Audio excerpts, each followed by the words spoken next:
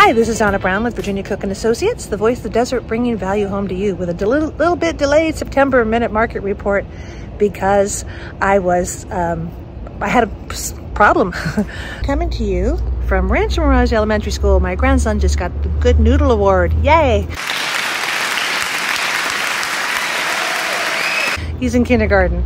So here's the minute market report for September based on August statistics. So there are 70 single family homes on the market, 42 in escrow, and 45 have closed in the last 30 days. That's quite a bit, really.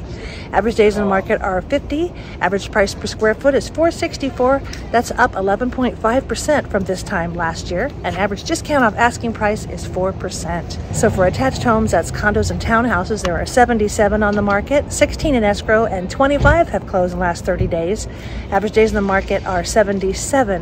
The average days on the market last year for the homes and condos was 38 last year. So you can see things are staying on the market. Condos are maybe twice as long as they were this time last year. Average price per square foot is $313. That's down 6.1% from last year. So single family homes are up, condos are down a little bit. Average discount off asking price is 3%. What's the absorption rate? How many months of inventory is there in Rancho Mirage, California? So for single family homes and attached homes cumulatively, there's 4.3 months of inventory compared to 2.8 last year. So we're getting more inventory too, but 6 months is normal market. But don't forget that single family homes are up 180% from all-time lows, and attached homes and condos are up 174% from all-time lows. So you know what? We're still doing pretty good.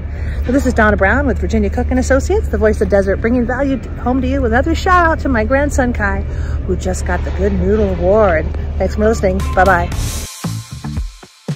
If you like this video, don't forget to press like and subscribe. Thanks. Bye now.